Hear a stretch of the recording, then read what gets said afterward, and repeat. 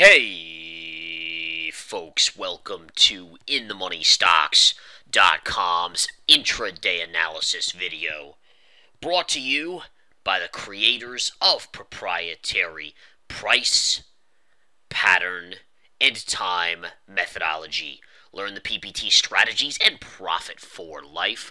My name is Gareth Soloway. Let's get started on this Wednesday, August 27th, 2014. Right now, markets are flat to slightly positive. S&P's up a quarter point, Dow's up 13 points, NASDAQ is up just shy of 1 point on the day. So again, very, very quiet market action at this point, which is somewhat expected as we inch towards the holiday weekend. Volume, this is usually the lightest week of the year in total because everyone's on vacation, away with the kids before the kids go back to school. Traders take off.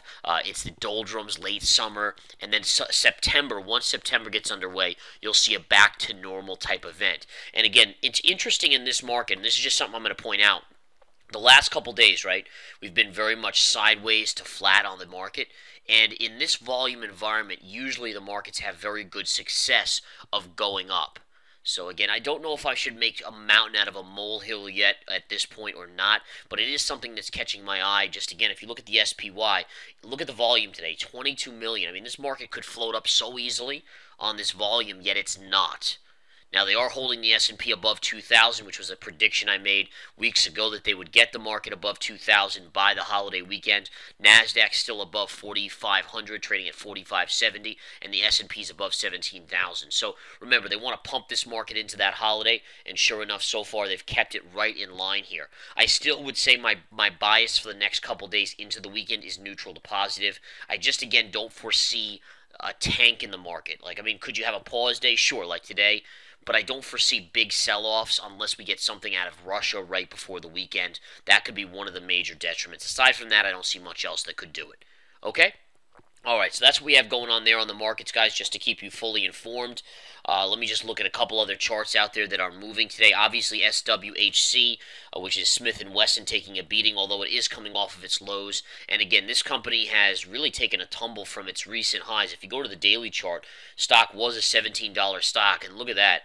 I mean, this had this huge gap down, and then ever since then it went right to the 200, bounced to the 20, down further, bounced, and then gapping down today. Now, I will say this, is that you actually did hit a short-term support level on this stock right here at the 1125 level or so. So, again, right around the lows of the day, you hit some support. I do actually think it's going to go probably a little bit lower. What I'm going to start to look for, folks, and again, this actually is a good area right here too, but I'm going to start looking for just a little bit more downside, minor downside into this area right here. All right, see this lower level right here? That's probably going to be a longer-term buying opportunity if this one isn't already setting up to be a decent one.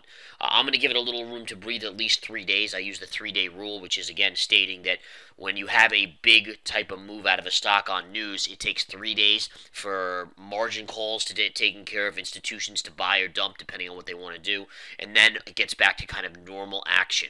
So that should happen by next Monday, and we can reevaluate it. But again, just so you guys are aware, support is currently right here, 1125.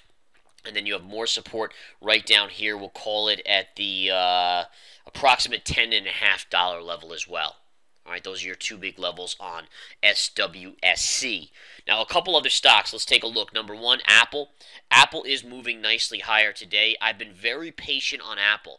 All right, so again, I've talked about shorting it for quite some time, and I said to you guys very clearly, I said, listen, Apple will be a short at some point, but let's let it get a little bit higher here because the light volume, this is a leading stock. Most likely it's going to try to carry the markets up. And sure enough, you're seeing that today. So Apple back up $1. We're nearing the highs from just a couple days ago. I think it's going to go personally to about 103 to 105. That's what I'm expecting. I'm expecting a top out around 103 to 105 in that range. As soon as I see the signal in that range, I'm going to pull the trigger on a short. Okay, so just be aware of that, guys. And right now, again, that is what I'm looking at. Okay, let me see what else we have here on the charts as I scan through. Looking at U.S. Steel. U.S. Steel actually is coming back after early morning selling. And again, the stock's still down, but this is still in the higher range. Now, I do have a key level on this stock as well that I'm going to give to you guys right now. All right, if you do, take a look at your weekly chart. This is your weekly, right? And what you can see here on your weekly is very, very clear resistance coming into play right here and right here. All right, and even piercing it right here. So you know you're hitting resistance, but these upper two lines are the ones that are really drawing my attention, and I'm going to explain why. All right, first of all, there's a pivot low, and then multiple lows right along this upper one, and this is right above $40, so right around 40 and a half, give or take a little bit in that range. The other thing that I think is warranted to mention, and one of the reasons why this level draws my attention so much, just above 40, and by the way, we're not there yet, so you got to get up there, but one of the reasons is because if you go to the monthly chart, look at this. What's there at that same price point? The 200 moving average.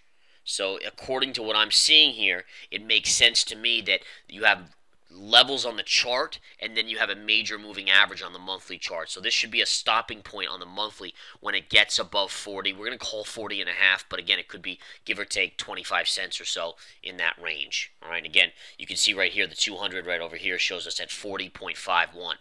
All right, so that's another one I wanted to point out to you guys. Let's take a look at some of the stocks I've been watching to see how the setups are forming. Let's flip back to the daily. Boeing, looking at Boeing today. Boeing's a little bit weaker. I've really been looking on Boeing for a consecutive move up into the 200. And the 200 to me is that's where the short starts to get attractive. All right, if you look right here, you have a little bit of a pivot right there. You have these little pivot highs. So this area right here on Boeing is really your area. And I'm going to call that at 130. So if you could get a pierce early next week of 130, and remember, markets are closed on Monday, so maybe Tuesday or Wednesday. If you can get a pierce of 130 on Boeing, I think it's actually a short at that level. Now, the only thing I would not want to see on this, and again, this is for people that understand the methodology, you do not want to see consolidation here and a bull flag build. You'd rather see this over the next couple days go right into that, with only today being a pullback pause day.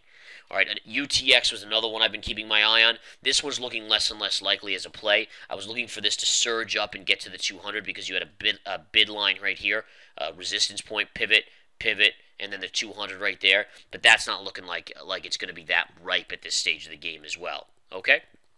Commodity land, let's quickly talk about commodities. Gold today is seeing a minor amount of upside, but only up 4 cents. Again, that's basically flat. Silver today is same thing, barely up on the day, kind of holding steady here. And then oil down another 10 cents today, and oil just continues to make a bearish consolidation. Got to be in the point of thought that oil is going to go lower. All right, based on the chart pattern forming, the 20 sloping into price. If we want to talk about corn today, corn again, and this is so interesting on corn. So every day we're seeing early morning selling, as if someone's selling off and maybe covering or selling a position, getting out of something. And then it's so interesting because later in the day it floats back up. Like look at yesterday. Look at that move up, and then today was lower here, and now it's starting to make a push back up towards the flat line, only down 9 cents on the day, and yesterday only ended down about 10 cents. So you're still seeing weakness in corn, but it still appears to me, and you can see it even here, early morning selling and then a bid back up. All right, and if we go back to some of these, here's another day. Early morning selling, flatlining midday, and then into the end of the day, good push up. So there's definitely something going on there. I don't know if I can pinpoint exactly what it is just yet, but if we go to the daily chart, I'm still in the camp that you're putting in some sort of longer-term bottom on this because you haven't taken out the fake print low here or the real low right here. Even though you've trailed off a little bit, it's still holding in this range. Now, what you want to see for the big breakout is a takeout. See this gap fill, which you hit right there and you pulled back on? When you take that out, you're going to zoom, first of all, right to the 50, and if you blow through the 50, then honestly, you're not stopping until you get up here to about 30 bucks. So it's definitely something to pay attention to, something that I'm watching very, very closely here. A couple other things, SGG, which is sugar. Sugar had a big move yesterday. It popped early today and then pulled back, but this is also starting to make it look like, see how it's all this violent kind of big down, big up moves? That's the beginning of a bottom. It needs to form better, but that is something you want to pay attention to when you see that on the chart. Another chart that I'm watching, TBT. TBT had this nice high volume reversal kind of bounce, and now it's trading back into those lows. I am watching very closely to see if this low holds or not on the TBT. TBT is the 20-year Treasury, and this basically tells you if this is up or down. It tells you what rates are doing. Up would be rates are going up, and down rates would be going down on the 10-year, on the 20-year, etc. All right, so just some things there. Amazon today, let's take a look at Amazon. Was up nicely, but stalling out. Now just up 22 cents on the day. You can see the daily chart was as high as here, and it pulled back. So that looks like it's kind of reaching its zenith, if you will, in the short term. And JP Morgan, always a good one to look at, continues to remain flat on the day, but that's had a big, big move. Just got above this little pivot top a few days ago. I would say it has a decent chance over the next few days to maybe go as high as 61. So watch for that, especially if the market gets a bid. This is going to be one of the leaders there. All right, guys, I think that's enough. Just giving you some good ideas going forward here at InTheMoneyStocks.com. I'm going to be entering more trades this afternoon, so come join us here at InTheMoneyStocks.com. Take the 7-day free trial, 7 days free to the Research Center. Join us. Prepare yourself for September. September, where the volatility reemerges, where the profits go crazy. So come join us again at InTheMoneyStocks.com. Take care.